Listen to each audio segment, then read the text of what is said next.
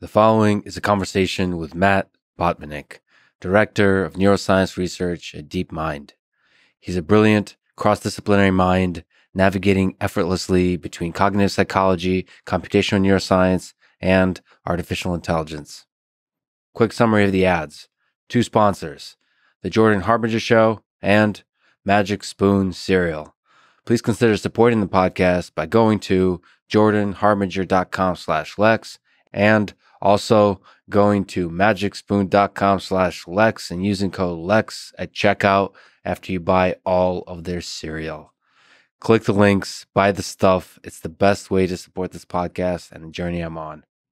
If you enjoy this podcast, subscribe on YouTube, review it with 5 stars on Apple Podcasts, follow on Spotify, support on Patreon, or connect with me on Twitter at Lex Fridman, spelled surprisingly without the E, just Fridman. As usual, I'll do a few minutes of ads now and never any ads in the middle that can break the flow of the conversation. This episode is supported by The Jordan Harbinger Show. Go to jordanharbinger.com/Lex. It's how he knows I sent you. On that page, subscribe to his podcast on Apple Podcasts, Spotify, and you know where to look.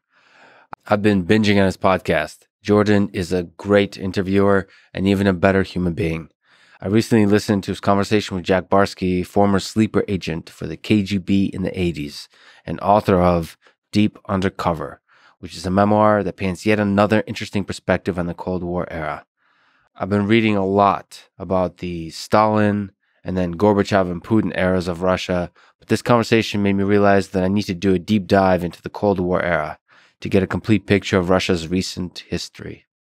Again, go to jordanharbinger.com/Lex, subscribe to his podcast. It's how he knows I sent you. It's awesome. You won't regret it.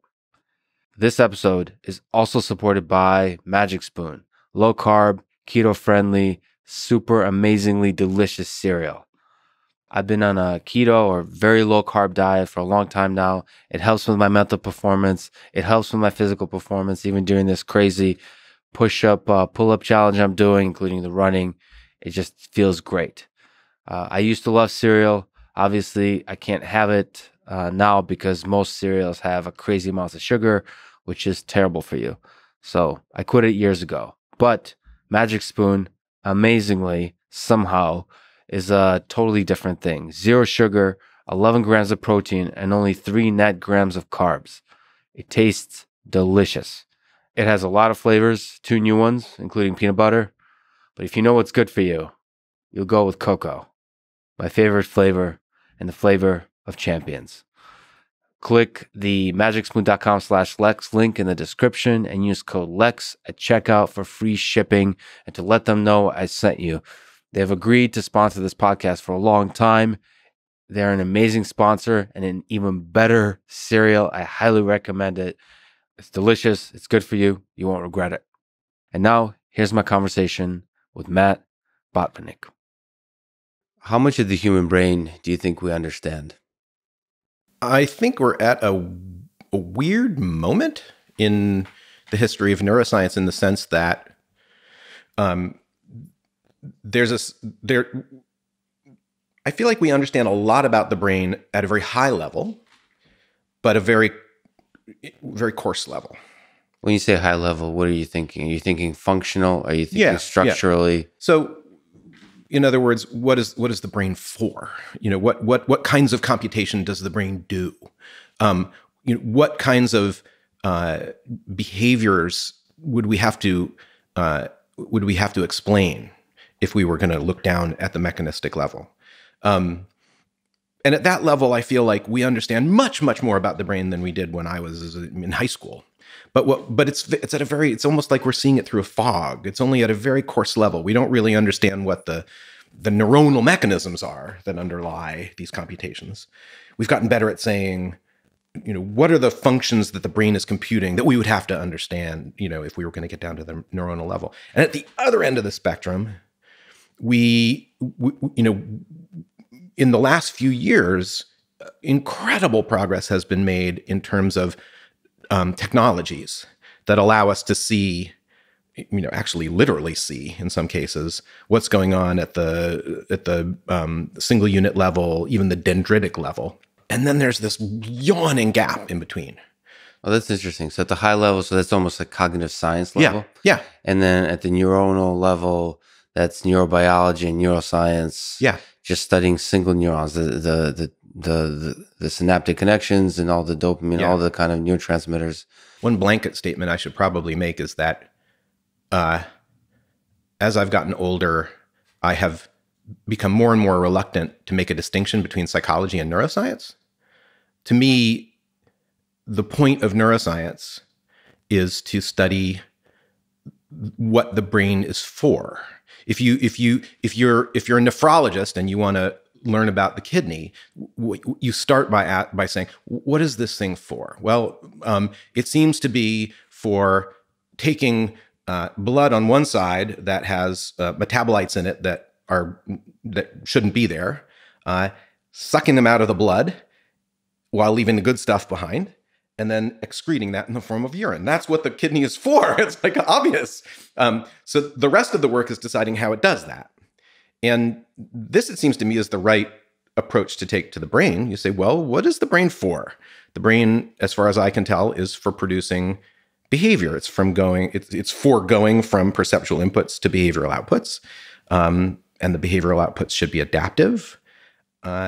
So that's what psychology is about. It's about understanding the structure of that function. And then the rest of neuroscience is about figuring out how those operations are actually carried out at a mechanistic level.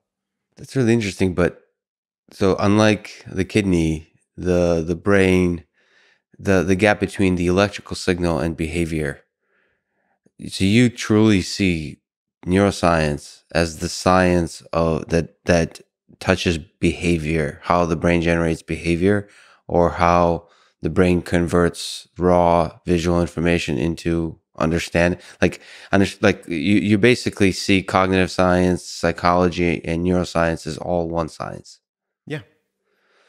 It's a personal statement. Is that a hopeful or a realistic statement? So certainly you will be correct in your feeling in some number of years, but that number of years could be 200, 300 years from now. Oh, well, Is that aspirational or is that pragmatic engineering feeling that you have? It's both, in the sense that this is what I hope and expect will bear fruit over the coming decades. But it's also pragmatic in the sense that I'm not sure what we're doing in either psychology or neuroscience if that's not the framing. I don't know what it means to understand the brain if part of the enterprise is not about understanding the behavior that's being produced. I mean, yeah, but I would compare it to maybe astronomers looking at the movement of the planets and the stars, and without any interest of the underlying physics, right? And I would argue that there, at least in the early days, there is some value to just tracing the movement of the planets and the stars without thinking about the physics too much, because it's such a big leap to start thinking about the physics before you even understand even the basic structural elements of... Oh, I agree with that. I agree. But you're saying in the end, the goal should be to deeply understand. Well, right. And I think... So I thought about this a lot when I was in grad school, because a lot of what I studied in grad school was psychology. And I found myself a little bit confused about what it meant to... It seems like what we were talking about a lot of the time were virtual causal mechanisms. Like, attentional selection then selects some object in the environment, and that is then passed on to the motor, information about that is passed on to the motor system. But these are virtual mechanisms. These are, they're metaphors. There's no reduction going on in that conversation to some physical mechanism that, which is really what it would take to fully understand, how behavior is arising. The causal mechanisms are definitely neurons interacting. I'm willing to say that at this point in history. So in psychology, at least for me personally, there was this strange insecurity about trafficking in these metaphors, which were supposed to explain the function of the mind. If you can't ground them in physical mechanisms, then what is the explanatory validity of these explanations? And I managed to soothe my own nerves by thinking about the history of genetics research. So I'm very far from being an expert on the history of this field, but I know enough to say that Mendelian genetics preceded Watson and Crick, and so there was a significant period of time during which people were productively investigating the structure of inheritance using what was essentially a metaphor, the notion of a gene, and genes do this and genes do that. But, where are the genes? They're sort of an explanatory thing that we made up. And we ascribe to them these causal properties. Oh, there's a dominant, there's the recessive, and then they recombine it. And then later there was a kind of blank there that was filled in with a physical mechanism. That connection was made.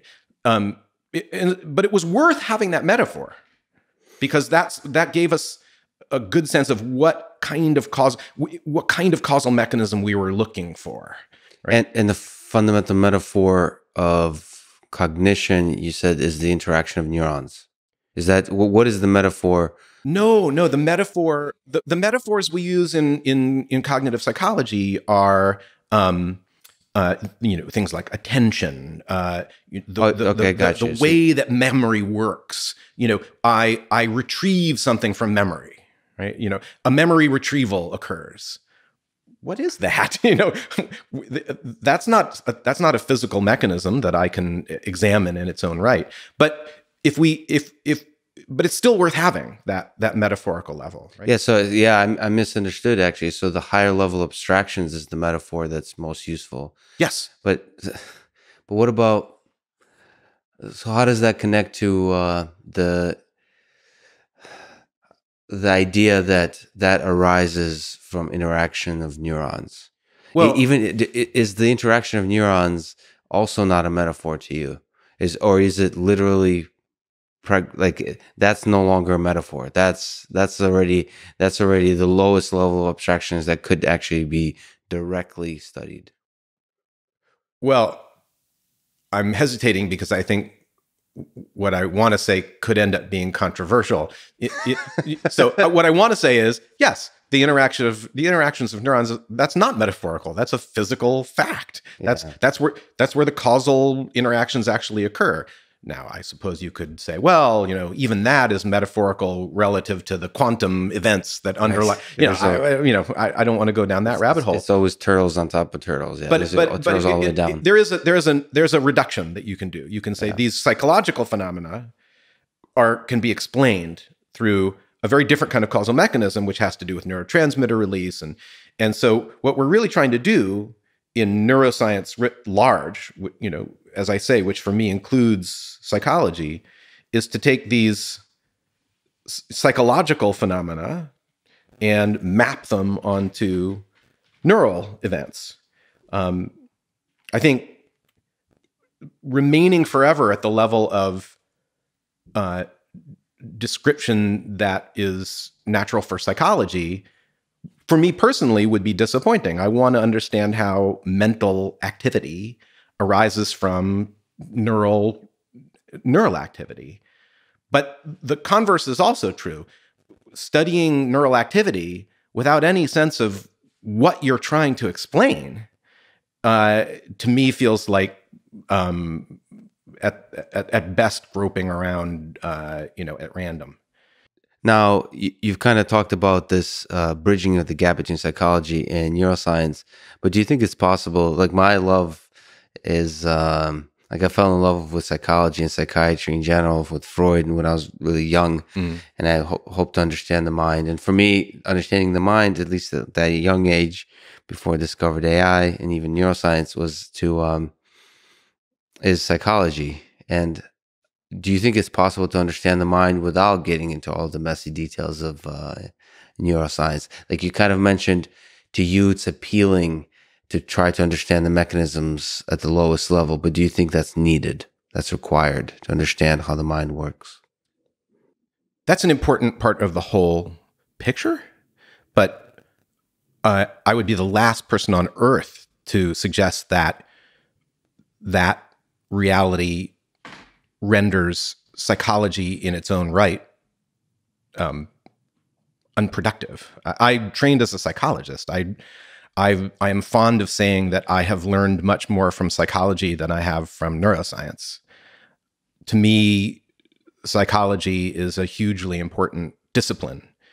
And one thing that warms my heart is that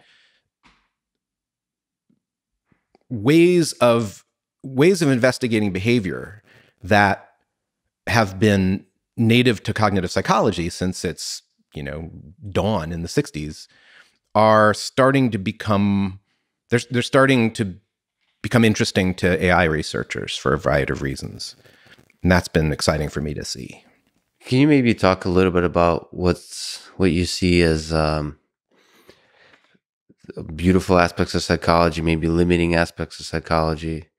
I mean, maybe just start it off as a science, as a field. To me, it was when I understood what psychology is, analytical psychology, like the way it's actually carried out, it's really disappointing to see two aspects. One is how small the N is, how small the number of subjects is in the studies. And two, it was disappointing to see how controlled the entire, how much it was in the lab, how it wasn't studying humans in the wild. There was no mechanism for studying humans in the wild. So that's where I became a little bit disillusioned to psychology. And then the modern world of the internet is so exciting to me. The Twitter data or YouTube data, like data of human behavior on the internet becomes exciting because the N grows and then in the wild grows. But that's just my narrow sense. Like, do you have a optimistic or pessimistic, cynical view of psychology? How do you see the field broadly? When I was in graduate school, it was early enough that there was still a thrill in seeing that there were ways of doing experimental science that provided insight to the structure of the mind. One thing that impressed me most when I was at that stage in my education was neuropsychology,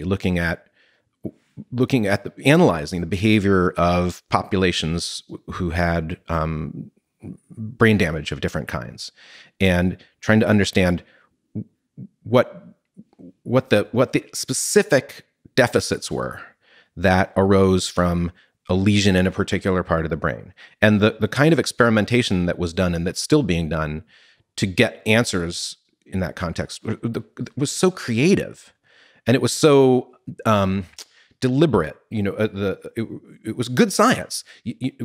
An experiment answered one question but raised another, and somebody would do an experiment that answered that question, and you really felt like you were narrowing in on some kind of approximate understanding of what this part of the brain was for.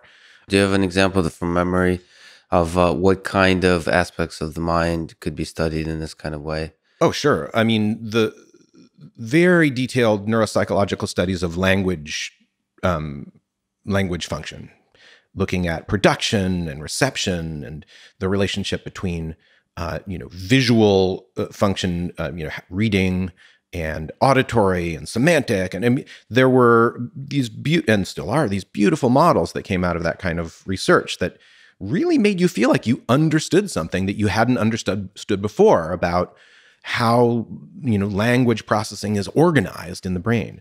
But having said all that, I think you are, I agree with you that the cost of doing highly controlled experiments is that you, by construction, miss out on the richness and complexity of the real world. One thing so I was drawn into science by what in those days was called connectionism, which is, of course, what we now call deep learning. And at that point in history, neural networks were primarily being used in order to model human cognition. They weren't yet really useful for industrial applications. So you always found neural networks in biological form beautiful? Oh, neural networks were very concretely the thing that drew me into science. I was handed, are you familiar with the PDP books from the 80s? Mm-hmm. I went to medical school before I went into science. And really? Interesting. Yeah. Wow. I also did a graduate degree in art history, so I kind of explored. Well, art history, I understand. That's just a curious, creative mind. But medical school, with the dream of what? If we take that slight tangent, what did you want to be a surgeon? I actually was quite interested in surgery. I was interested in surgery and psychiatry, and I thought I must be the only person on the planet who was torn between those two fields. And I said exactly that to my advisor in medical school, who turned out, I found out later, to be a famous psychoanalyst. And he said to me, no, it's actually not so uncommon to be interested in surgery and psychiatry. And he conjectured that the reason that people develop these two interests is that both fields are about going beneath the surface and kind of getting into the kind of secret. Yeah. I mean, maybe you understand this as someone who was interested in psychoanalysis at an early stage. There's sort of there's a cliche phrase that people use now on, like an NPR, the secret life of blankety blank, right? Yeah. And that was part of the thrill of surgery, was seeing, the secret, the secret activity that's inside everybody's abdomen and thorax. That's a very poetic way to connect the two disciplines that are very, practically speaking, different from each other. That's for sure. That's for sure. Yes. So, so how do we get onto medical school? So I was in medical school, and I was doing a psychiatry rotation, and my kind of advisor in that rotation asked me what I was interested in. And I said, well, maybe psychiatry. He said, why? And I said, well, I've always been interested in how the brain works. I'm pretty sure that nobody's doing scientific research that addresses my interests, which are, I didn't have a word for it then, but I would have said about cognition. And he said, well, I'm not sure that's true. You might be interested in these books. And he pulled down the PDB books from his shelf, and they were still shrink wrapped. He hadn't read them, but he handed them to me. He said, you feel free to borrow these. And that was, I went back to my dorm room, and I just, read them cover to cover. And what's PDP? Parallel distributed processing, which was one of the original names for deep learning.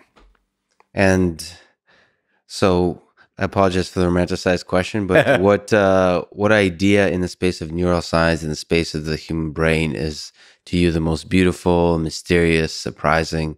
What had always fascinated me, even when I was a pretty young kid, I think, was the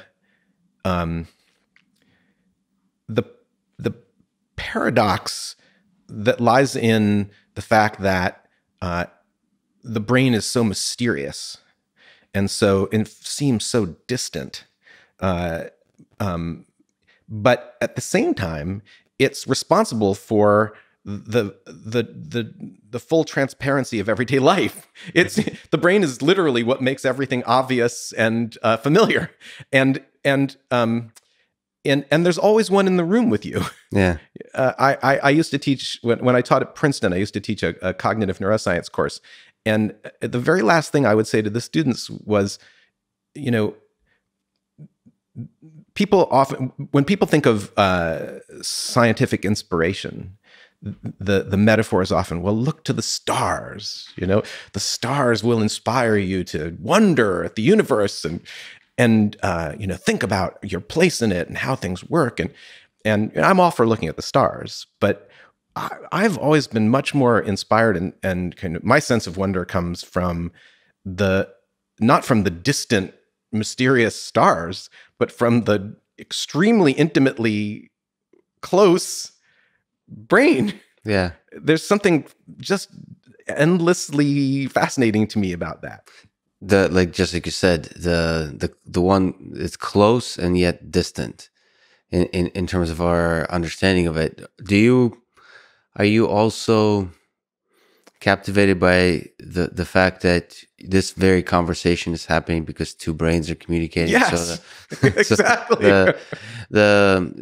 I guess what I mean is the subjective nature of the experience. If we can take a small tangent into the mystical of it, the consciousness, or when you're saying you're captivated by the idea of the brain, are you talking about specifically the mechanism of cognition, or are you also just like, at least for me, it's almost like paralyzing the beauty and the mystery of the fact that it creates the entirety of the experience, not just the reasoning capability, but the experience. Well, I definitely resonate with that latter thought. And I often find discussions of artificial intelligence to be disappointingly narrow. Speaking as someone who has always had an interest in art. Right. I was just going to go there because it sounds like somebody who has an interest in art. Yeah. I mean, there are many layers to full bore human experience. And in some ways it's not enough to say, oh, well, don't worry. We're talking about cognition, but we'll add emotion, Yeah. There's an incredible scope to what humans go through in every moment, and yes, so that's part of what fascinates me, is that our brains are producing that, but at the same time, it's so mysterious to us how. Yeah. We literally, our brains are literally in our heads producing this experience, and yet there's it's so mysterious to us, and the scientific challenge of getting at the actual explanation for that is so overwhelming. That's just, I don't know, that certain people have fixations on particular questions, and that's just always been mine. Yeah, I would say the poetry of that is fascinating, and I'm really interested in natural language as well. And when you look at artificial intelligence community, it always saddens me how much, when you try to create a benchmark for the community to gather around, how much of the magic of language is lost when you create that benchmark. That there's something we talk about experience, the music of the language, the wit, something that makes a rich experience, something that would be required to pass the spirit of the Turing test, is lost in these benchmarks. And I wonder how to get it back in, because it's very difficult. The moment you try to do like real good, rigorous science, you lose some of that magic. When you try to study cognition in a rigorous scientific way, it feels like you're losing some of the magic. The seeing cognition in a mechanistic way that AI at this stage in our history look at. I agree with you, but at the same time, one thing that I found really exciting about that first wave of deep learning models in cognition was there was the fact that the people who were building these models were focused on the richness and complexity of human cognition. So an early debate in cognitive science, which I sort of witnessed as a grad student, was about something that sounds very dry, which is the formation of the past tense. But there were these two camps. One said, well, the mind encodes certain rules, and it also has a list of exceptions, because of course, the rule is add ed, but that's not always what you do. So you have to have a list of exceptions. And then there were the connectionists who, evolved into the deep learning people, who said, well, if you look carefully at the data, if you actually look at corpora, like language corpora, it turns out to be very rich, because yes, there are most verbs that, and you just tack on ed, and then there are exceptions, but there are rules that there's the exceptions aren't just random. There are certain clues to which verbs should be exceptional, and then there are also exceptions to the exceptions. And there was a word that was kind of deployed in order to capture this, which was quasi-regular. In other words, there are rules, but it's messy, and there's structure even among the exceptions, and it would be, yeah, you could try to write down this structure in some sort of closed form, but really the right way to understand how the brain is handling all this, and by the way, producing all of this, is to build a deep neural network and train it on this data and see how it ends up representing all of this richness. So the way that deep learning was deployed in cognitive psychology was the spirit of it. It was about that richness. And that's something that I always found very, very compelling. Still do. Is there something especially interesting and profound to you in terms of our current deep learning neural network, artificial neural network approaches, and whatever we do understand about the biological neural networks in our brain? There's quite a few differences. Are some of them to you either interesting or perhaps profound in terms of the gap we might want to try to close in trying to create a human level intelligence? What I would say here is something that a lot of people are saying, which is that one seeming limitation of the systems that we're building now is that they lack the kind of flexibility, the readiness to sort of turn on a dime when the context calls for it, that is so characteristic of human behavior. So, is that connected to you which aspect of the neural networks in our brain is that connected to? Is that closer to the cognitive science level of, now again, see, like my natural inclination is to separate it into three disciplines of neuroscience, cognitive science, and psychology. And you've already kind of shut that down by saying you're kind of see them as separate, but just to look at those layers, I guess, where is there something about the lowest layer of the way the neurons interact that is profound to you in terms of its difference to the artificial neural networks? Or is all the key differences at a higher level of abstraction? One thing I often think about is that, if you take an introductory computer science course and they are introducing you to the notion of Turing machines, one way of articulating what the significance of a Turing machine is that it's a machine emulator. It can emulate any other machine, and that to me, that kind of that way of looking at a Turing machine, really sticks with me. I think of humans as maybe sharing in some of that character. We're capacity limited. We're not Turing machines, obviously, but we have the ability to adapt behaviors that are very much unlike anything we've done before, but there's some basic mechanism that's implemented in our brain that allows us to run software. But just on that point, you mentioned a Turing machine, but nevertheless, it's fundamentally our brains are just computational devices in your view. Is that what you're getting at? Like, I was a little bit unclear to this line you drew. Is there any magic in there, or is it just basic computation? I'm happy to think of it as just basic computation, but mind you, I won't be satisfied until somebody explains to me what the basic computations are that are leading to the full richness of human cognition. Yes. I mean, it's not going to be enough for me to, understand what the computations are that allow people to, do arithmetic or play chess. I want the whole thing. And a small tangent, because you kind of mentioned coronavirus, there's group behavior. Oh, sure.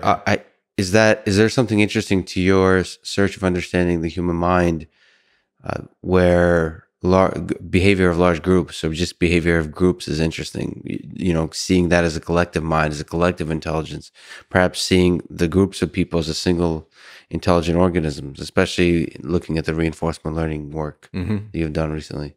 Well, yeah, I can't. I mean, I have the have the honor of working with a lot of incredibly smart people, and I wouldn't want to take any credit for leading the way on the multi-agent work that's come out of my group or DeepMind lately. But I do find it fascinating, and I mean, I think I think it can't be debated.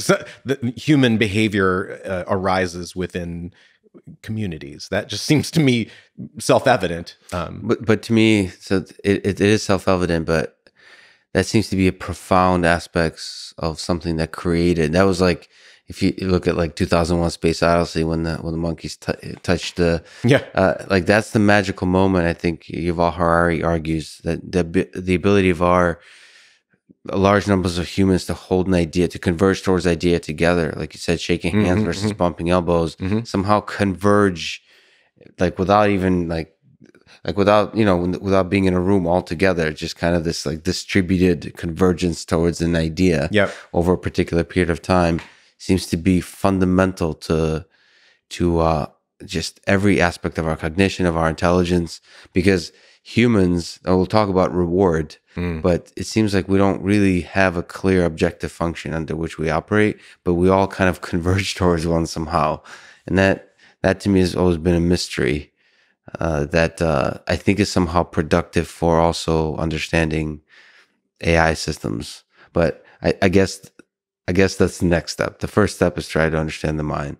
Well, I don't know. I mean, I think there's something to the argument that that kind of strictly bottom up approach is wrongheaded. In other words, there are basic phenomena that basic aspects of human intelligence that are, can only be understood in the context of groups. I'm perfectly open to that. I've never been particularly convinced by the notion that we should consider intelligence to inhere at the level of communities. I don't know why. I'm sort of stuck on the notion that the basic unit that we want to understand is individual humans. And if we have to understand that in the context of other humans, fine. But for me, intelligence is just, I stubbornly define it as something that is, an aspect of an individual human. That's just I don't know. Maybe that's a matter I'm of with you, but that could be the reductionist dream of a scientist, because you can understand a single human. It also is very possible that intelligence can only arise when there's multiple intelligences. When there's multiple sort of, it's a sad thing if that's true, because it's very difficult to study. But if it's just one human, that one human would not be Homo sapien, would not become that intelligent. That's a possibility. I'm with you. One thing I will say along these lines is that I think a serious effort to understand human intelligence, and maybe to build a human-like intelligence, needs to pay just as much attention to the structure of the environment as to the structure of the cognizing system, whether it's a brain or an AI system. That's one thing I took away actually from my early studies with the pioneers of neural network research, people like Jay McClelland and John Cohen. The structure of cognition is really, it's only partly a function of the architecture of the brain and the learning algorithms that it implements. What it's really a function, what really shapes it is the interaction of those things with the structure of the world in which those things are embedded, right? And that's especially important that's made most clear in reinforcement learning, where the simulated environment is, you can only learn as much as you can simulate. And that's what made, with DeepMind made very clear with the other aspect of the environment, which is the self-play mechanism of the other agent, of the competitive behavior, which the other agent becomes the environment essentially. Yeah. And that's, one of the most exciting ideas in AI is the self-play mechanism that's able to learn successfully. So there you go. There's a thing where competition is essential for learning. Yeah. at least in that context. So if we can step back into another sort of beautiful world, which is the actual mechanics, the dirty mess of it, of the human brain, is there something for people who might not know? Is there something you can comment on or describe the key parts of the brain that are important for intelligence, or just in general? What are the different parts of the brain that you're curious about, that you've studied, and that are just good to know about when you're thinking about cognition? Well, my area of expertise, if I have one, is prefrontal cortex. So, what's that? Where do we? It depends on who you ask. The technical definition is anatomical. There are parts of your brain that are responsible for motor behavior, and they're very easy to identify. And the region of your cerebral cortex, the sort of outer crust of your brain that lies in front of those, is defined as the prefrontal cortex. And when you say anatomical, sorry to interrupt, so that's referring to sort of the geographic region, Yeah, as opposed to some kind of functional definition. exactly. So this is kind of the coward's way out. And I'm telling you what the prefrontal cortex is, just in terms of like what part of the real estate it occupies. It's the thing in the front of the brain. Yeah, exactly. And in fact, the early history of of neuroscientific investigation of what this like front part of the brain does is sort of funny to read, because it was really World War I that started people down this road of trying to figure out what different parts of the brain, the human brain, do, in the sense that there were a lot of people with brain damage who came back from the war with brain damage. And that provided, as tragic as that was, it provided an opportunity for scientists to try to identify the functions of different brain regions. And that was actually incredibly productive. But one of the frustrations that neuropsychologists faced was they couldn't really identify exactly what the deficit was that arose from damage to these most kind of frontal parts of the brain. It was just a very difficult thing to pin down. There were a couple of neuropsychologists who identified through a large amount of clinical experience and close observation, they started to put their finger on a syndrome that was associated with frontal damage. Actually, one of them was a Russian neuropsychologist named Luria, who students of cognitive psychology still read. And what he started to figure out was that the frontal cortex was somehow involved in flexibility, in guiding behaviors that required someone to override a habit, or to do something unusual, or to change what they were doing in a very flexible way from one moment to another. So focused on like new experiences. And so the way your brain processes and acts in new experiences. Yeah.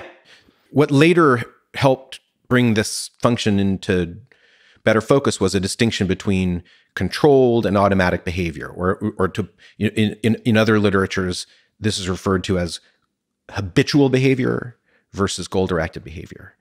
So it's very, very clear that the human brain has pathways that are dedicated to habits, to things that you do all the time, and they need to be automatized so that they don't require you to concentrate too much, so that leaves your cognitive capacity free to do other things.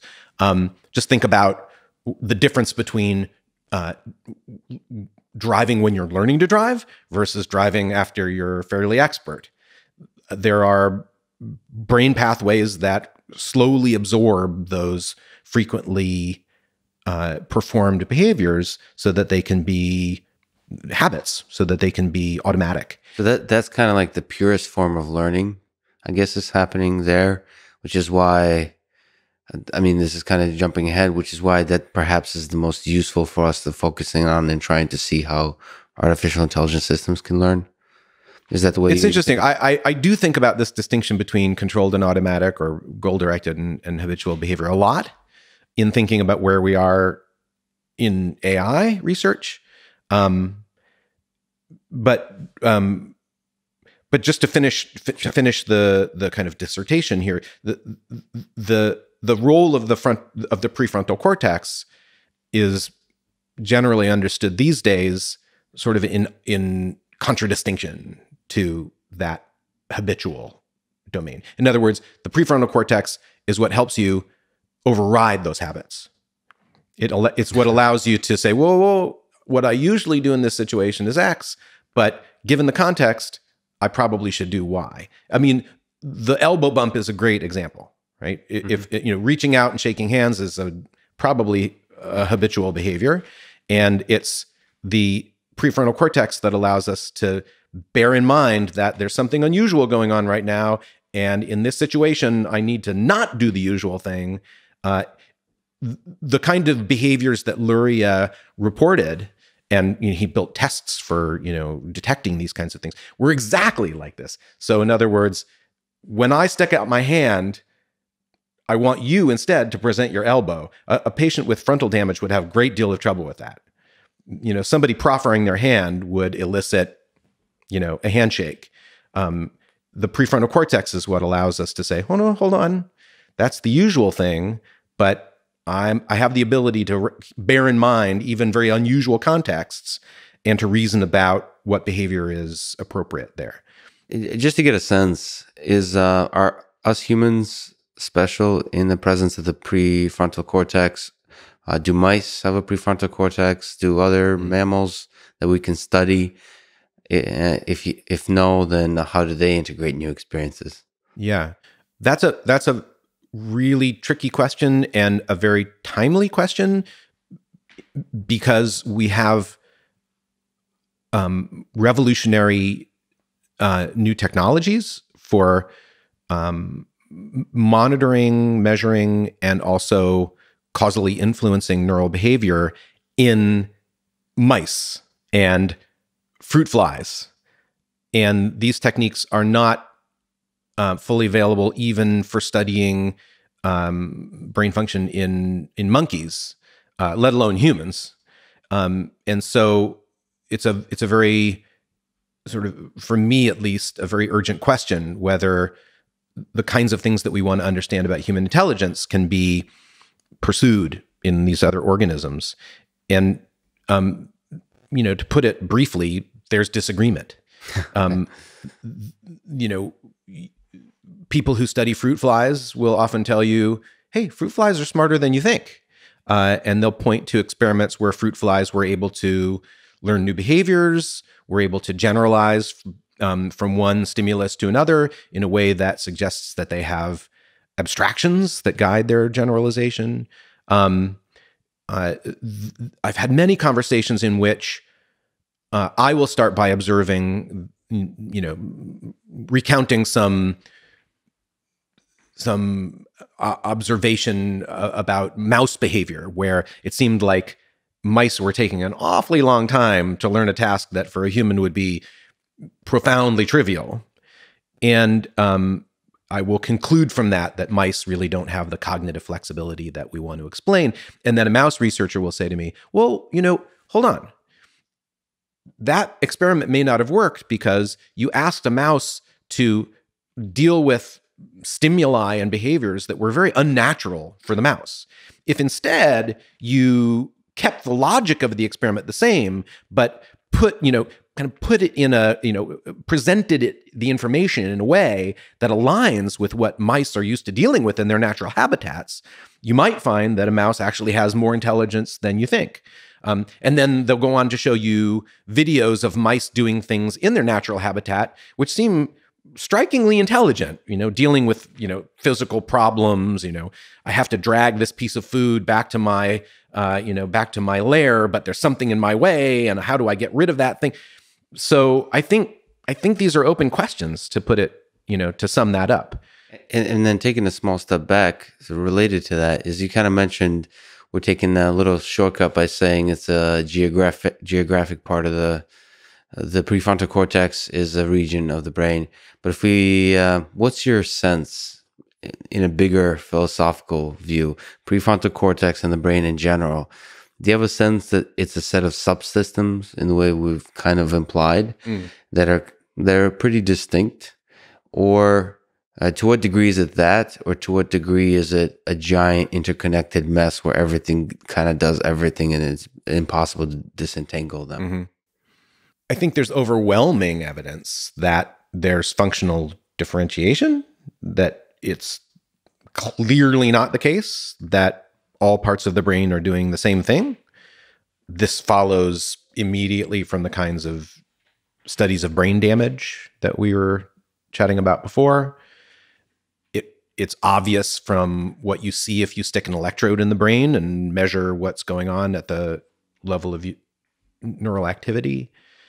Having said that, there are two other things to add, which kind of, I don't know, maybe tug in the other direction. One is that it's when you look carefully at functional differentiation in the brain, what you usually end up concluding, at least this is my observation of the literature, is that the differences between regions are graded rather than being discrete. So it doesn't seem like it's easy to divide the brain up into true modules where that are that have clear boundaries and that have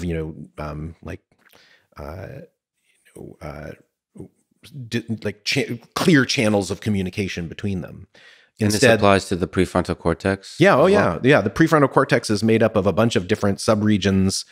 The functions of which are not clearly defined, and which the borders of which seem to be quite vague. And then there's another thing that's popping up in very recent research, which involves application of these new techniques. Which there are a number of studies that suggest that parts of the brain that we would have previously thought were quite focused in their function are actually carrying signals that we wouldn't have thought would be there. For example, looking in the primary visual cortex, which is classically thought of as basically the first cortical way station for processing visual information. Basically, what it should care about is, where are the edges in this scene that I'm viewing? It turns out that if you have enough data, you can recover information from primary visual cortex about all sorts of things, like what behavior the animal is engaged in right now, and how much reward is on offer in the task that it's pursuing. So it's clear that even regions whose function is pretty well defined at a coarse grain are nonetheless carrying some information about information from very different domains. So, the history of neuroscience is sort of this oscillation between the two views that you articulated, the kind of modular view and then the big, mush view. And, I think, I guess we're going to end up somewhere in the middle, which is unfortunate for our understanding, because there's something about our, conceptual system that finds it easy to think about a modularized system and easy to think about a completely undifferentiated system. But something that kind of lies in between is confusing, but we're going to have to get used to it, I think. Unless we can understand deeply the lower level mechanism of neuronal communication and so on. Yeah. So on that topic, you kind of mentioned information. Just to get a sense, I imagine something that there's still mystery and disagreement on is, how does the brain carry information and signal? Like, what in your sense is the basic mechanism of communication in the brain? Well, I guess I'm old-fashioned in that I consider the networks that we use in deep learning research to be a reasonable approximation to the mechanisms that carry information in the brain. So the usual way of articulating that is to say, what really matters is a rate code. What matters is how quickly is an individual neuron spiking. What's the frequency at which it's spiking? Is it the timing of the spiking? Yeah. Is it firing fast or slow? Let's put a number on that. And that number is enough to capture what neurons are doing. There's still uncertainty about whether that's an adequate description of how information is transmitted within the brain. There are studies that suggest that the precise timing of spikes matters. There are studies that suggest that there are computations that go on within the dendritic tree, within a neuron, that are quite rich and structured, and that really don't equate to anything that we're doing in our artificial neural networks. Having said that, I feel like we're getting somewhere by sticking to this high level of abstraction. Just the rate, and by the way, we're talking about the electrical signal. I remember reading some vague paper somewhere recently where the mechanical signal, like the vibrations or something of the neurons, also communicates information. I haven't seen that, but so there's somebody was arguing that the electrical signal, this is in a Nature paper or something like that, where the electrical signal is actually a side effect of the mechanical signal. But I don't think they changed the story. but it's almost an interesting idea that there could be a deeper. It's always like in physics with quantum mechanics. There's always a deeper story that could be underlying the whole thing. But you think it's basically the rate of spiking that gets us. That's like the lowest hanging fruit that can get us really far. This is a classical view. I mean, this is not the only way in which this stance would be controversial is in the sense that there are members of the neuroscience community who are interested in alternatives, but this is really a very mainstream view. The way that neurons communicate is that neurotransmitters arrive, they wash up on a neuron. The neuron has receptors for those transmitters. The meeting of the transmitter with these receptors changes the voltage of the neuron, and if enough voltage change occurs, then a spike occurs, right? One of these like discrete events, and it's that spike that is conducted down the axon and leads to neurotransmitter release. This is just like neuroscience 101. This is like the way the brain is supposed to work. Now, what we do when we build artificial neural networks of the kind that are now popular in the AI community is that we don't worry about those individual spikes. We just worry about the frequency at which those spikes are being generated. And we consider, people talk about that as the activity of a neuron. And, so the activity of units in a deep learning system is, broadly analogous to the spike rate of a neuron. There are people who believe that there are other forms of communication in the brain. In fact, I've been involved in some research recently that suggests that the voltage fluctuations that occur in populations of neurons that aren't that are sort of below the level of spike production may be important for communication. But I'm still pretty old school in the sense that I think that the things that we're building in AI research constitute reasonable models of how a brain would work. Let me ask, just for fun, a crazy question, because I can. Do you think it's possible we're completely wrong about the way this basic mechanism of neuronal communication, that the information is stored in some very different kind of way in the brain? Oh, heck yes. I mean, I wouldn't be a scientist if I didn't think there was any chance we were wrong. But I mean, if you look at the history of deep learning research as it's been applied to neuroscience, of course, the vast majority of deep learning research these days isn't about neuroscience. But if you go back to the 1980s, there's sort of an unbroken chain of research in which a particular strategy is taken, which is, hey, let's train a deep learning system. Let's train a multi-layer neural network on this task that we trained our rat on, or our monkey on, or this human being on. And then let's look at what the units deep in the system are doing.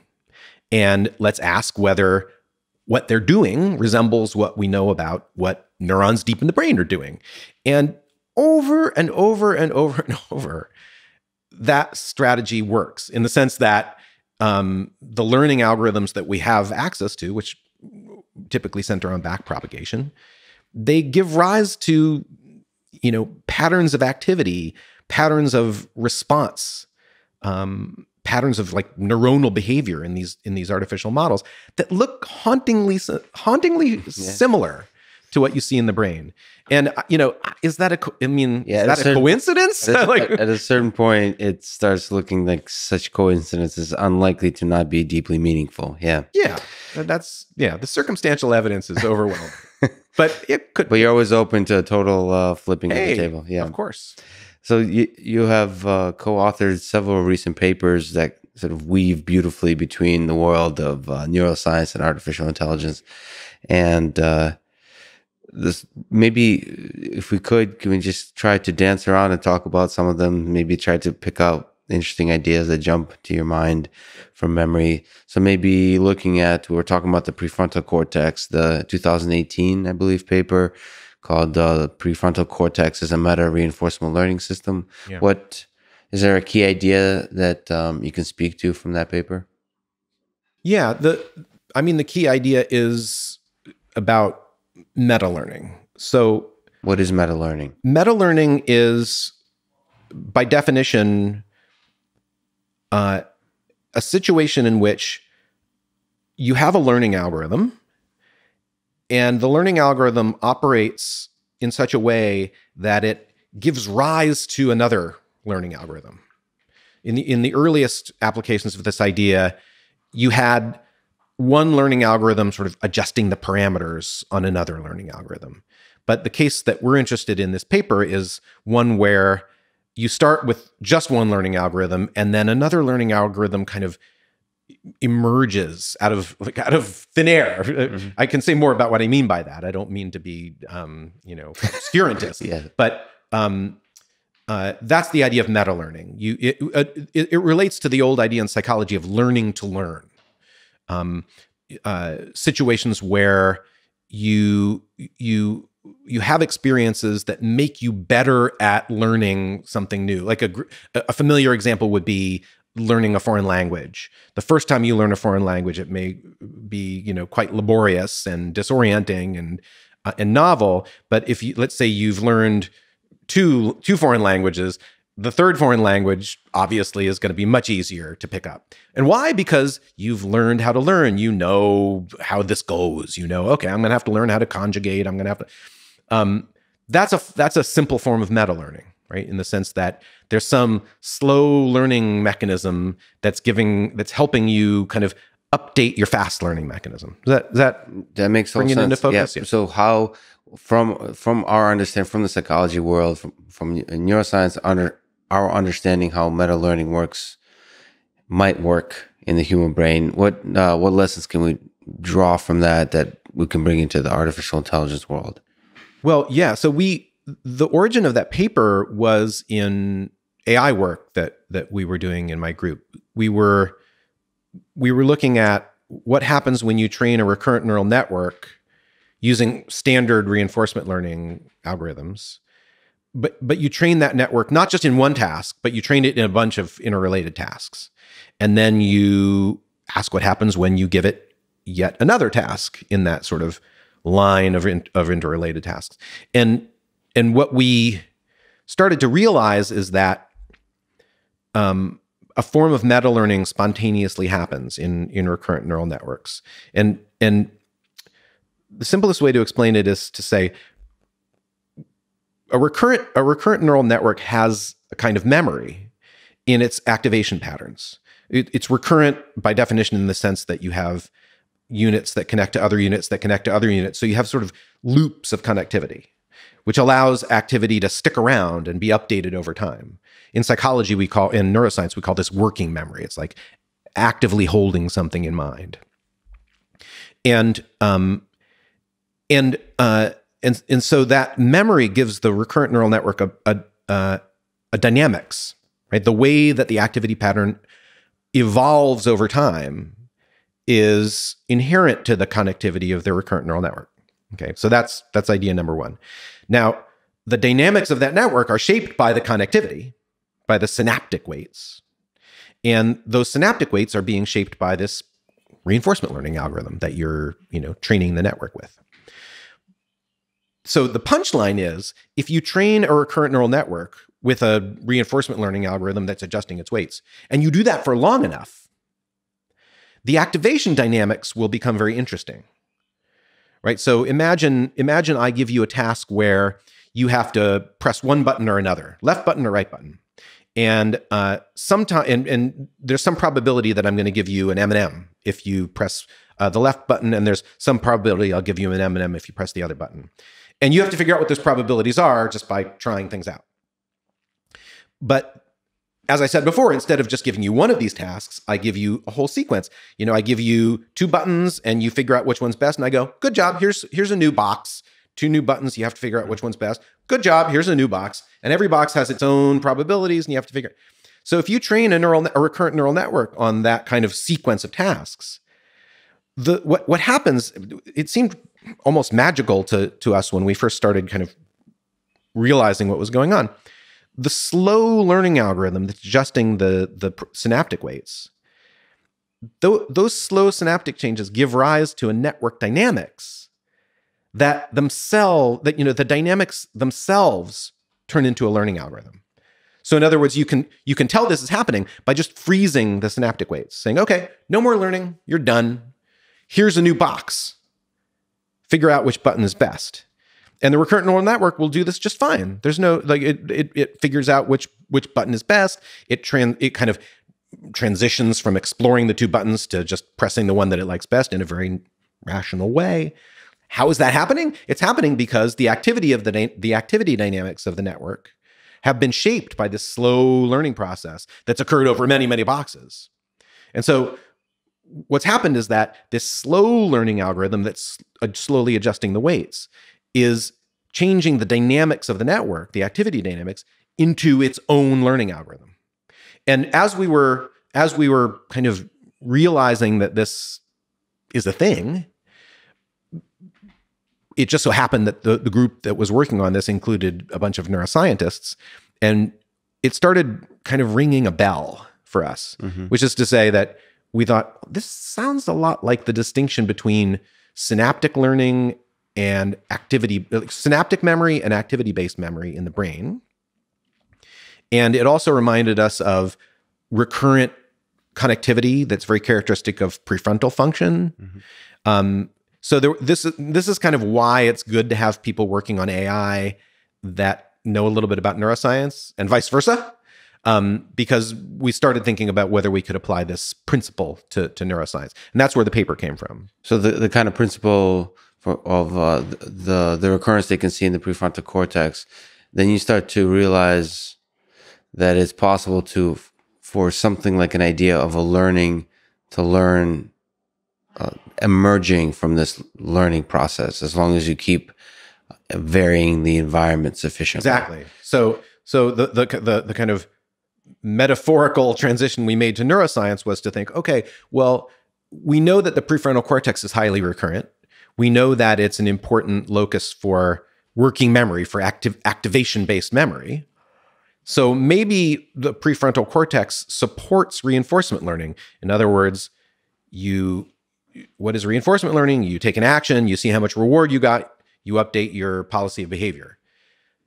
Maybe the prefrontal cortex is doing that sort of thing strictly in its activation patterns. It's keeping around a memory in its activity patterns of what you did, how much reward you got, and it's using that activity-based memory as a basis for updating behavior. But then the question is, well, how did the prefrontal cortex get so smart? In other words, where did these activity dynamics come from? How did that program that's implemented in the recurrent dynamics of the prefrontal cortex arise? And one answer that became evident in this work was, well, maybe the mechanisms that operate on the synaptic level, which we believe are mediated by dopamine, are responsible for shaping those dynamics. So this may be a silly question, but because this kind of several temporal sort of classes of learning are happening, and so the learning to learn emerges. Can you keep building stacks of learning to learn to learn, learning to learn to learn to learn to learn, because it keeps, I mean, basically abstractions of more powerful abilities to generalize, of learning complex rules. Yeah. Or is this that's overstretching the this kind of mechanism? Well, one of the people in AI who started thinking about meta learning from very early on, Jürgen Schmidhuber, sort of cheekily suggested, I think it may have been in his PhD thesis, that we should think about meta learning. Yeah. You know, that's really what's going to get us to true intelligence. Certainly, there's a poetic aspect to it, and it seems interesting and correct that kind of levels of abstraction would be powerful. But is that something you see in the brain? This kind of, is it useful to think of learning in these meta way, or is it just meta learning? Well, one thing that really fascinated me about this mechanism that we were starting to look at, and you know, other groups started talking about very similar things at the same time, and then a kind of explosion of interest in meta learning happened in the AI community shortly after that. I don't know if we had anything to do with that, but I was gratified to see that a lot of people started talking about meta learning. One of the things that I like about the kind of flavor of meta learning that we were studying was that it didn't require anything special. It was just, if you took a system that had some form of memory, that the function of which could be shaped by pick your RL algorithm, then this would just happen. Yes. Right. I mean, there are a lot of there are a lot of meta learning algorithms that have been proposed since then that are fascinating and effective in their domains of application, but they're engineered. They're things that somebody had to say, well, gee, if we wanted meta learning to happen, how would we do that? Here's an algorithm that would, but there's something about the kind of meta learning that we were studying that seemed to me special, in the sense that it wasn't an algorithm. It was just something that automatically happened if you had a system that had memory and it was trained with a reinforcement learning algorithm. And in that sense, it can be as meta as it wants to be, right? There's no limit on how abstract the meta learning can get, because it's not reliant on a human engineering a particular meta learning algorithm to get there.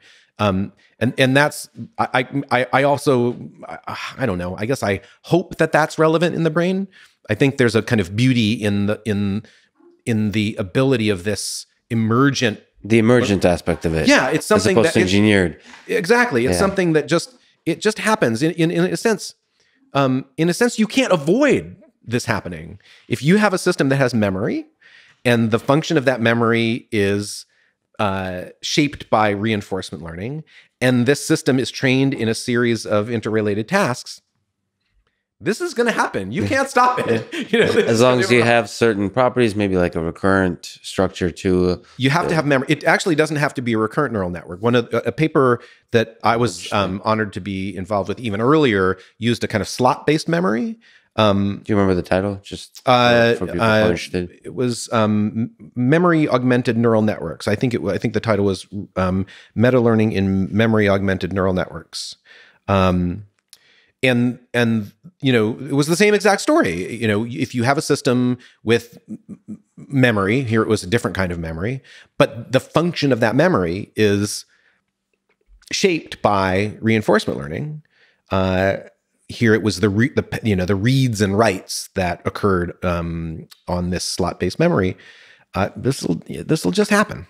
And so this brings us back to something I was saying earlier about the importance of the environment. Mm-hmm. This will happen if the system is being trained in a setting where there's like a sequence of tasks that all share some abstract structure. Sometimes we talk about task distributions, and that's something that's very obviously true of the world that humans inhabit.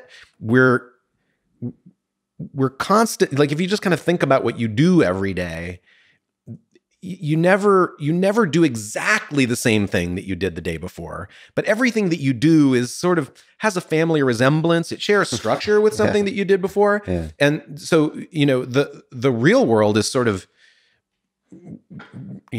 saturated with this kind of, this property. It's, endless variety with endless redundancy. And that's the setting in which this kind of meta learning happens. And it does seem like we're just so good at finding, just like in this emergent phenomenon you described, we're really good at finding that redundancy, finding those similarities, the family resemblance. Some people call it sort of, what is it? Melanie Mitchell was talking about analogies. So we're able to connect concepts together in this kind of way, in this same kind of automated emergent way, which there's so many echoes here of psychology, neuroscience, and obviously now with reinforcement learning with recurrent neural networks at the core. If we could talk a little bit about dopamine, you're a part of co-authoring really exciting recent paper, very recent in terms of release, on dopamine and temporal difference learning. Can you describe the key ideas of that paper? Sure. Yeah. I mean, one thing I want to pause to do is acknowledge my co-authors on actually both of the papers we're talking about. So this dopamine paper. I'll certainly post all their names. Okay, wonderful. Yeah, because I'm sort of abashed to be the spokesperson for these papers when I had such amazing collaborators on both. So it's a comfort to me to know that you'll acknowledge them. Yeah, this is an incredible team there. But yeah, so it's so much fun. And in the case of the dopamine paper, we also collaborated with Naochita at Harvard, who obviously a paper simply wouldn't have happened without him.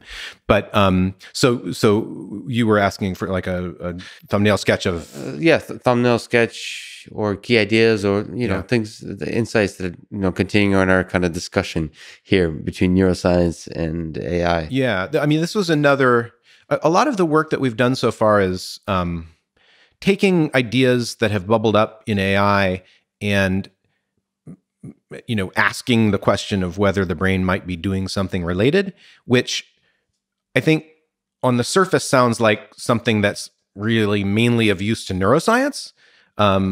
We see it also as a way of validating what we're doing on the AI side. If we can gain some evidence that the brain is using some technique that we've been trying out in our AI work, that gives us confidence that it may be a good idea, that it'll scale to rich, complex tasks, that it'll interface well with other mechanisms. So you see it as a two-way road. Yeah, for sure. Just because a particular paper is a little bit focused on from one to the from AI, from neural networks to neuroscience, ultimately the discussion, the thinking, the productive long-term aspect of it is the two-way road nature of the whole interaction. Yeah, I mean, we've talked about the notion of a virtuous circle between AI and neuroscience. And, the way I see it, that's always been there since the two fields, jointly existed.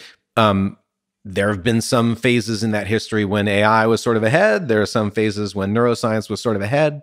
I feel like given the burst of innovation that's happened recently on the AI side, AI is kind of ahead in the sense that there are all of these ideas that we for which it's exciting to consider that there might be neural analogs.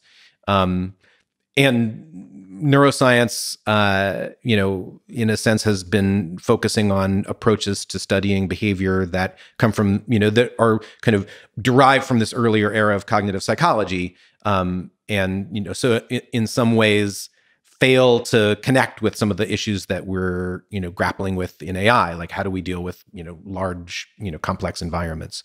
But I think it's inevitable that this circle will keep turning, and there will be a moment in the not too distant future when neuroscience is pelting AI researchers with insights that may change the direction of our work. Just a quick human question. Is it, you have parts of your brain, this is very meta, but they're able to both think about neuroscience and AI. I don't often meet people like that. So do you think? Let me ask a metaplasticity question. Do you think a human being can be both good at AI and neuroscience? So like, what on the team at DeepMind, what kind of human can occupy these two realms?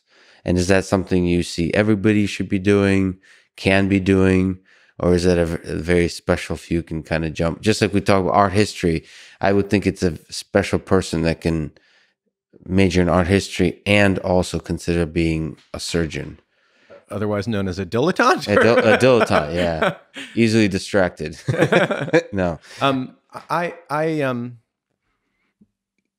I think it does take a special kind of person to be truly world-class at both AI and neuroscience, and I am not on that list.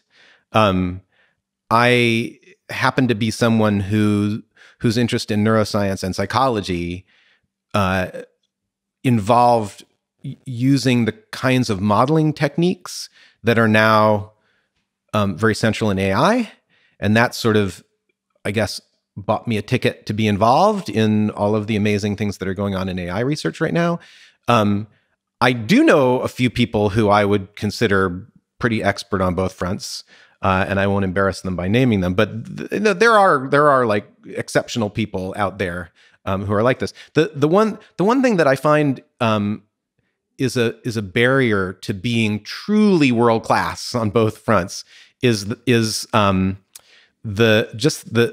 complexity of the technology that's involved in both disciplines now. So the engineering expertise that it takes to do truly frontline hands-on AI research is really, really considerable. The learning curve of the tools, just like the specifics of just whether it's programming or the kind of tools necessary to collect the data, to manage the data, to distribute to compute, all that kind of stuff. Yeah. And on the neuroscience, I guess, side, there'll be all different sets of tools. Exactly, especially with the recent explosion in neuroscience methods. So, so having said all that, I think the best scenario for both neuroscience and AI is to have people who live at every point on this spectrum, from exclusively focused on neuroscience to exclusively focused on the engineering side of AI. But to have those people, inhabiting a community where they're talking to people who live elsewhere on the spectrum. And I may be someone who's very close to the center, in the sense that I have one foot in the neuroscience world and one foot in the AI world. Yeah. And that central position, I will admit, prevents me, at least someone with my limited cognitive capacity, from being a truly, having true technical expertise in either domain. But at the same time, I at least hope that it's worthwhile having people around who can kind of, see the connections. Yeah, the community. The emergent intelligence of the community, when it's nicely distributed, is useful. Okay, exactly. So hopefully I've seen that work out well at DeepMind. There are people who, even if you just focus on the AI work that happens at DeepMind, it's been a good thing to have some people around doing that kind of work whose PhDs are in neuroscience or psychology. Every academic discipline has its kind of blind spots and kind of unfortunate obsessions and its metaphors and its reference points. And having some intellectual diversity is really healthy. People get each unstuck, I think. I see it all the time at DeepMind. And, I like to think that the people who bring some neuroscience background to the table are helping with that. So one of my probably the deepest passion for me, what I would say, maybe we kind of spoke off mic a little bit about it, but that I think is a blind spot for at least robotics and AI folks is human-robot interaction, human-agent interaction. Maybe, do you have thoughts about how we reduce the size of that blind spot? Do you also share the feeling that not enough folks are studying this aspect of interaction? Well, I'm actually pretty intensively interested in this issue now, and there are people in my group who've actually pivoted pretty hard over the last few years from doing more traditional cognitive psychology and cognitive neuroscience to doing experimental work on human-agent interaction. And there are a couple of reasons that I'm pretty passionately interested in this. One is it's kind of the outcome of having thought for a few years now about what we're up to. Like, what are we doing? Like, what is this AI research for? So what does it mean to make the world a better place? I'm pretty sure that means making life better for humans. Yeah. And so how do you make life better for humans? That's a proposition that, when you look at it carefully and honestly, is rather horrendously complicated, especially when the AI systems that you're building are learning systems. You're not programming something that you then introduce to the world and it just works as programmed, like Google Maps or something. We're building systems that learn from experience. So that typically leads to AI safety questions. How do we keep these things from getting out of control? How do we keep them from doing things that harm humans? And I mean, I hasten to say, I consider those hugely important issues. And there are large sectors of the research community at DeepMind, and of course elsewhere, who are dedicated to thinking hard all day, every day about that. But there's I guess I would say a positive side to this too, which is to say, well, what would it mean to make human life better? And how can we imagine learning systems doing that? And in talking to my colleagues about that, we reached the initial conclusion that it's not sufficient to philosophize about that. You actually have to take into account how humans actually work, and what humans want, and the difficulties of knowing what humans want, and the difficulties that arise when humans want different things. And so human-agent interaction has become, a quite intensive focus of my group lately. If for no other reason that, in order to really address that issue in an adequate way, you have to, psychology becomes part of the picture. Yeah. So there's a few elements there. So if you focus on solving if you focus on the robotics problem, let's say AGI, without humans in the picture, you're missing fundamentally the final step. When you do want to help human civilization, you eventually have to interact with humans. Yeah. And when you create a learning system, just as you said, that will eventually have to interact with humans, the interaction itself has to become part of the learning process. Right. So you can't just watch. Well, my sense is, it sounds like your sense is, you can't just watch humans to learn about humans. Yeah. You have to also be part of the human world. You have to interact with humans. Yeah, exactly. And then questions arise that start imperceptibly, but inevitably to slip beyond the realm of engineering. So questions like, if you have an agent that can do something that you can't do, under what conditions do you want that agent to do it? So, if I have a robot that can play Beethoven sonatas better than any human, in the sense that the sensitivity, the expression is just beyond what any human. Do I want to listen to that? Do I want to go to a concert and hear a robot play? These aren't engineering questions. These are questions about human preference and human culture, and psychology bordering on philosophy. Yeah, and then you start asking, well, even if we knew the answer to that, is it our place as AI engineers to build that into these agents? Probably the agents should interact with humans beyond the population of AI engineers and figure out what those humans want. Yes. And then, when you start, I referred this a moment ago, but even that becomes complicated. Because what if two humans want different things, and you have only one agent that's able to interact with them and try to satisfy their preferences? Then you're into the realm of like economics and social choice theory and even politics.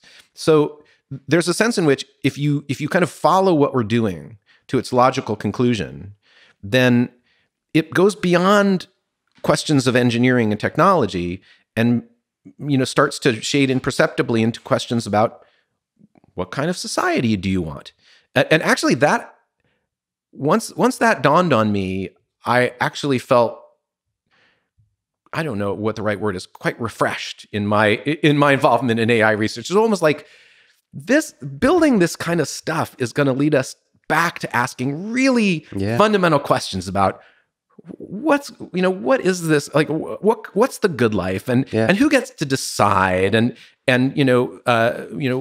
bringing in viewpoints from multiple sub-communities to help us shape the way that we live. There's something, it started making me feel like doing AI research in a fully responsible way could potentially lead to a kind of like cultural renewal. Yeah, it's the way to understand human beings at the individual, at the societal level. It may become a way to answer all the silly human questions of the meaning of life and all those kinds of things. Even if it doesn't give us a way of answering those questions, it may force us back to thinking about them, and it might restore a certain, I don't know, a certain depth to, or even, dare I say, spirituality to the way that to the world. I don't know. Maybe that's too grandiose, but I don't think I'm with you. I think it's AI will be the philosophy of the 21st century, the way which will open the door. I think a lot of AI researchers are afraid to open that door of exploring the beautiful richness of the human agent interaction, human AI interaction. I'm really happy that somebody like you have opened that door. And one thing I often think about is, the usual schema for thinking about human agent interaction is this kind of dystopian, our robot overlords, and again, I hasten to say AI safety is hugely important, and I'm not saying we shouldn't be thinking about those risks. Totally on board for that. But having said that,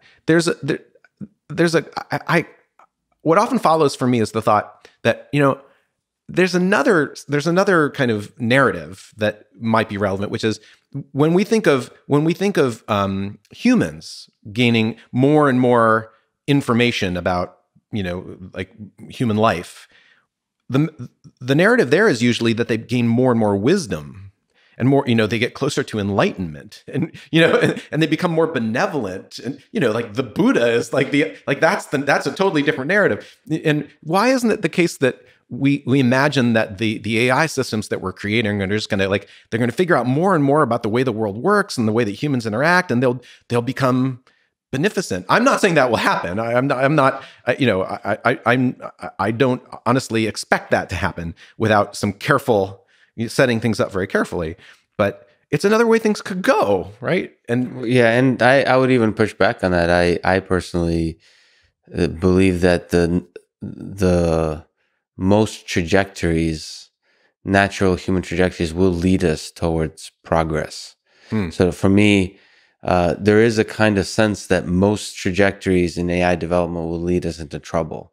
To me, and we overfocus on the worst case. It's like in computer science, theoretical computer science, there's been this focus on worst case analysis. There's something appealing to our human mind at some lowest level to be. We don't want to be eaten by the tiger, I guess. So we want to do the worst case analysis. But the reality is, that shouldn't stop us from actually building out all the other trajectories which are potentially leading to all the positive worlds, all the all the enlightenment. There's a book, Enlightenment Now, with Steven Pinker and so on. This is looking generally at human progress, and there's so many ways that human progress can happen with AI. And I think you have to do that research. You have to do that work. You have to do not just the AI safety work of the one worst case analysis. How do we prevent that? But the actual tools and the glue and the mechanisms of human AI interaction that would lead to all the positive directions that can go. Yeah, right. It's a super exciting area, right? Yeah, we should be spending a lot of our time saying what can go wrong. I think it's harder to see that there's work to be done to bring into focus the question of what it would look like for things to go right. Yeah, it's that's not obvious. And we wouldn't be doing this if we didn't have the sense there was huge potential, right? We're not doing this, for no reason. We have a sense that AGI would be a major boon to humanity. But I think it's worth starting now, even when our technology is quite primitive, asking, well, exactly what would that mean? We can start now with applications that are already going to make the world a better place, like, solving protein folding. I think DeepMind has gotten heavy into science applications lately, which I think is, a wonderful, wonderful move for us to be making. But when we think about AGI, when we think about building, fully intelligent agents that are going to be able to, in a sense, do whatever they want, we should start thinking about what do we want them to want, right? What kind of world do we want to live in? That's not an easy question, and I think we just need to start working on it. And even on the path to sort of it doesn't have to be AGI, but just intelligent agents that interact with us and help us enrich our own existence on social networks, for example, on recommender systems of various intelligent. There's so much interesting interaction that's yet to be understood and studied. And how do you create? Twitter is struggling with this very idea. How do you create AI systems that increase the quality and the health of a conversation? For sure, yeah. That's a beautiful, beautiful human psychology question. And how do you do that without deception being involved, without manipulation being involved, maximizing human autonomy, and how do you make these choices in a democratic way? How do we face again, I'm speaking for myself here. Yeah. How do we face the fact that it's a small group of people who have the skill set to build these kinds of systems, but what it means to make the world a better place is something that we all have to be talking about. Yeah, the world that we're trying to make a better place includes a huge variety of different kinds of people. Yeah, how do we cope with that? This is a problem that has been discussed, in gory, extensive detail in social choice theory. One thing I'm really enjoying about the recent direction work has taken in some parts of my team is that, we're reading the AI literature, we're reading the neuroscience literature, but we've also started reading like economics and, as I mentioned, social choice theory, even some political theory, because it turns out that it all becomes relevant. It all becomes relevant. And, but, at the same time, we've been trying not to write philosophy papers, right? We've been trying not to write position papers. We're trying to figure out ways of doing actual empirical research that kind of take the first small steps to thinking about what it really means for humans with all of their complexity and contradiction and, paradox, to be brought into contact with these AI systems in a way that really makes the world a better place. And often reinforcement learning frameworks actually kind of allow you to do that. Machine learning, and so that's the exciting thing about AI, is it allows you to reduce the unsolvable problem, philosophical problem, into something more concrete that you can get a hold of. Yeah, and it allows you to kind of define the problem in some way that allows for growth in the system that's sort of, you're not responsible for the details, right? You say, this is generally what I want you to do, and then learning takes care of the rest. Of course, the safety issues are, arise in that context. But I think also some of these positive issues arise in that context. What would it mean for an AI system to really come to understand what humans want? Mm-hmm. And with all of the subtleties of that, right? Humans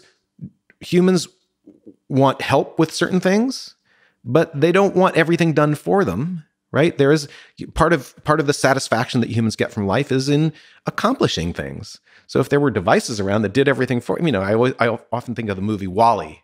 Yeah. Right. That's like dystopian in a totally different way. It's like the machines are doing everything for us. That's not what we wanted. Yeah. Anyway, I find this, this opens up a whole landscape of research that feels affirmative and exciting. To me, it's one of the most exciting, and it's wide open. Yeah. We have to, because it's a cool paper, talk about dopamine. Oh yeah, okay. So I can. I was gonna give you a quick summary. Yes, a quick summary of what's the title of the paper? I think we called it a distributional code for value in dopamine based reinforcement learning. Yeah. Yes. So that's another project that grew out of pure AI research. A number of people at DeepMind and a few other places had started working on a new version of reinforcement learning, which was defined by taking something in traditional reinforcement learning and just tweaking it. So the thing that they took from traditional reinforcement learning was a value signal. So at the center of reinforcement learning, at least most algorithms, is some representation of how well things are going, your expected cumulative future reward. And that's usually represented as a single number. So if you imagine a gambler in a casino and the gambler's thinking, well, I have this probability of winning such and such an amount of money, and I have this probability of losing such and such an amount of money. That situation would be represented as a single number, which is like the expected, the weighted average of all those outcomes. And this new form of reinforcement learning said, well, what if we generalize that to a distributional representation? So now we think of the gambler as literally thinking, well, there's this probability that I'll win this amount of money, and there's this probability that I'll lose that amount of money. And we don't reduce that to a single number. And it had been observed through experiments, through just trying this out, that kind of distributional representation really accelerated reinforcement learning and led to better policies. What's your intuition about? So we're talking about rewards. Yeah. So what's your intuition why that is? Why does it do well, better? It's kind of a surprising historical note. It at least surprised me when I learned it, that this had been tried out in a kind of heuristic way. People thought, well, gee, what would happen if we tried? And then it had this, empirically, it had this striking effect. And it was only then that people started thinking, well, gee, why is this working? And that's led to a series of studies just trying to figure out why it works, which is ongoing. But one thing that's already clear from that research is that one reason that it helps is that it drives richer representation learning. So if you imagine two situations that have the same expected value, the same kind of weighted average value, standard deep reinforcement learning algorithms are going to take those two situations and kind of, in terms of the way they're represented internally, they're going to like squeeze them together, because the thing that you're trying to represent, which is their expected value, is the same. So all the way through the system, things are going to be mushed together. But what if those two situations actually have different value distributions? They have the same average value, but they have different distributions of value. In that situation, distributional learning will maintain the distinction between these two things. So to make a long story short, distributional learning can keep things separate in the internal representation that might otherwise be conflated or squished together. And maintaining those distinctions can be useful in when the system is now faced with some other task where the distinction is important. If we look at the optimistic and pessimistic dopamine neurons. So first of all, what is dopamine? And why is this why is this at all useful to to think about in the artificial intelligence sense, but what do we know about dopamine in the human brain? What is it? Why is it useful? Why is it interesting? What does it have to do with the prefrontal cortex and learning in general? Yeah. So, well, this is also a case where there's a huge amount of detail and debate, but one currently prevailing idea is that the function of this neurotransmitter dopamine resembles a particular component of standard reinforcement learning algorithms, which is called the reward prediction error. So I was talking a moment ago about these value representations. How do you learn them? How do you update them based on experience? Well, if you made some prediction about a future reward, and then you get more reward than you were expecting, then probably retrospectively you want to go back and increase the value representation that you attached to that earlier situation. If you got less reward than you were expecting, you should probably decrement that estimate. And that's the process of temporal difference. Exactly. This is the central mechanism of temporal difference learning, which is one of several the backbone of our armamentarium in RL. And this connection between the reward prediction error and dopamine was made in the 1990s, and there's been a huge amount of research that seems to back it up. Dopamine may be doing other things, but this is clearly, at least roughly, one of the things that it's doing. But the usual idea was that dopamine was representing these reward prediction errors again in this like kind of single number way, that representing your surprise with a single number. And in distributional reinforcement learning, this kind of new elaboration of the standard approach, it's not only the value function that's represented as a single number, it's also the reward prediction error. Mm-hmm. And so what happened was that Will Dabney, one of my collaborators, who was one of the first people to work on distributional temporal difference learning, talked to a guy in my group, Zeb Kurth-Nelson, who's a computational neuroscientist, and said, gee, is it possible that dopamine might be doing something like this distributional coding thing? And they started looking at what was in the literature, and then they brought me in, and we started talking to Nao Uchida, and we came up with some specific predictions about, if the brain is using this kind of distributional coding, then in the tasks that Nao has studied, you should see this, this, this, and this. And that's where the paper came from. We kind of enumerated a set of predictions, all of which ended up being fairly clearly confirmed, and all of which leads to at least some initial indication that the brain might be doing something like this distributional coding, that dopamine might be representing surprise signals in a way that is not just collapsing everything to a single number, but instead is kind of respecting the variety of future outcomes, if that makes sense. So that's suggesting possibly that dopamine has a really interesting representation scheme for in the human brain for its reward signal. Exactly. That's fascinating. That's another beautiful example of AI revealing something nice about neuroscience. Potentially suggesting possibilities. Well, you never know. So the minute you publish a paper like that, the next thing you think is, I hope that replicates. Like I hope we see that same thing in other data sets. But of course, several labs now are doing the follow-up experiments, so we'll know soon. But it has been a lot of fun for us to take these ideas from AI and kind of bring them into neuroscience and see how far we can get. So we kind of talked about it a little bit, but where do you see the field of neuroscience and artificial intelligence heading broadly? Like, what are the possible exciting areas that you can see breakthroughs in the next, let's get crazy, not just 3 or 5 years, but next 10, 20, 30 years? That would make you excited and perhaps you'll be part of. On the neuroscience side, there's a great deal of interest now in what's going on in AI. And at the same time, I feel like, neuroscience, especially the part of neuroscience that's focused on circuits and systems, kind of like really mechanism focused.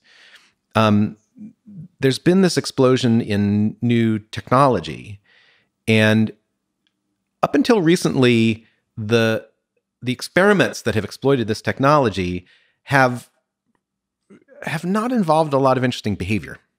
And this is for a variety of reasons. One of which is, in order to employ some of these technologies, you actually have to, if you're studying a mouse, you have to head fix the mouse. In other words, you have to like immobilize the mouse. Right. And so it's been tricky to come up with ways of eliciting interesting behavior from a mouse that's restrained in this way. But people have begun to create very interesting solutions to this, like virtual reality environments where the animal can kind of move a trackball, and as people have kind of begun to explore what you can do with these technologies, I feel like more and more people are asking, well, let's try to bring behavior into the picture. Let's try to like reintroduce behavior, which was supposed to be what this whole thing was about. And I'm hoping that those two trends, the kind of growing interest in behavior and the widespread interest in what's going on in AI, will come together to kind of open a new chapter in neuroscience research where there's a kind of a rebirth of interest in the structure of behavior and its underlying substrates, but that research is being informed by computational mechanisms that we're coming to understand in AI. If we can do that, then we might be taking a step closer to this utopian future that we were talking about earlier, where there's really no distinction between psychology and neuroscience. Neuroscience is about studying the mechanisms that underlie whatever it is the brain is for, and what is the brain for? It's for behavior. I feel like we could maybe take a step toward that now if people are motivated in the right way. You also asked about AI. So that was the neuroscience question. You said neuroscience, that's right. And especially places like DeepMind are interested in both branches. Sort of what about the engineering of intelligent systems? I think one of the key challenges that a lot of people are seeing now in AI is to build systems that have the kind of flexibility and the kind of flexibility that humans have in two senses. One is that humans can be good at many things. They're not just expert at one thing. And they're also flexible in the sense that they can switch between things very easily, and they can pick up new things very quickly because they very ably see what a new task has in common with other things that they've done. Mm-hmm. And that's something that our AI systems just, blatantly do not have. There are some people who like to argue that deep learning and deep RL are simply wrong for getting that kind of flexibility. I don't share that belief, but the simpler fact of the matter is we're not building things yet that do have that kind of flexibility. And I think the attention of a large part of the AI community is starting to pivot to that question. How do we get that? That's going to lead to a focus on abstraction.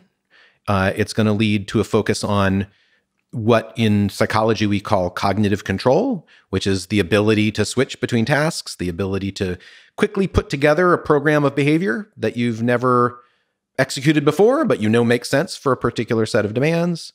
It's very closely related to what the prefrontal cortex does on the neuroscience side. So I think it's going to be an interesting new chapter. So that's the reasoning side and cognition side. But let me ask the over-romanticized question. Do you think we'll ever engineer an AGI system that we humans would be able to love and that would love us back? So have that level and depth of connection. I love that question. And it relates closely to things that I've been thinking about a lot lately, in the context of this human AI research. There's social psychology research, in particular by Susan Fiske at Princeton in the department where I used to work, where she dissects human attitudes toward other humans into a sort of two-dimensional a two-dimensional scheme. And one dimension is about ability. How able, how capable is this other person? But the other dimension is warmth. So you can imagine another person who's very skilled and capable, but is very cold, right? And you wouldn't really you might have some reservations about that other person, right? But there's also a kind of reservation that we might have about another person who elicits in us or displays a lot of human warmth, but is not good at getting things done, right? That like the greatest esteem that we reserve our greatest esteem really for people who are both highly capable and also quite warm, right? That's like the best of the best. This isn't a normative statement I'm making. This is just an empirical. It's an empirical statement. Yeah. This is what humans seem. These are the two dimensions that people seem to kind of like, along which people size other people up. And in AI research, we really focus on this capability thing. We want our agents to be able to do stuff. This thing can play Go at a superhuman level. That's awesome. But that's only one dimension. What about the other dimension? What would it mean for an AI system to be warm? I don't know. Maybe there are easy solutions here, like we can put a face on our AI systems. It's cute. It has big ears. I mean, that's probably part of it. But I think it also has to do with a pattern of behavior, a pattern of, what would it mean for an AI system to display caring, compassionate behavior in a way that actually made us feel like it was for real? Yeah. That we didn't feel like it was simulated. We didn't feel like we were being duped. To me, that, people talk about the Turing test or some descendant of it. I feel like that's the ultimate Turing test.